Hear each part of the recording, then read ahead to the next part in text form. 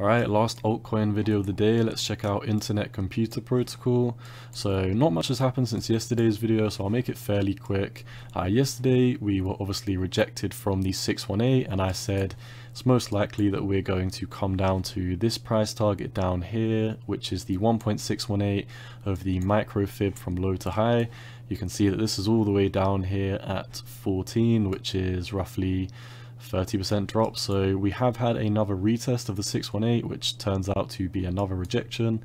So yesterday we were estimating a 30% drop, and you can see we've come down about 2%, 2.5% since then. So not really too much has changed. There is a little bit of selling volume stepping in, but nothing mental. RSI looks very weak right now. If we come over to the weekly, lots of selling volume has stepped in this week. Big red candle coming down. We've got a red green red formation here, so all in all for ICP we're looking very bearish. If we come over to the BTC pair as well, you can see it looks like we're about to crash through this floor at 460, of which the price target would be down here at 188, which is a 60% drop against Bitcoin. So also to back up this 60% drop, if we do come over to the BTC dominance, you can see that Bitcoin has broken out against the 200-day moving average.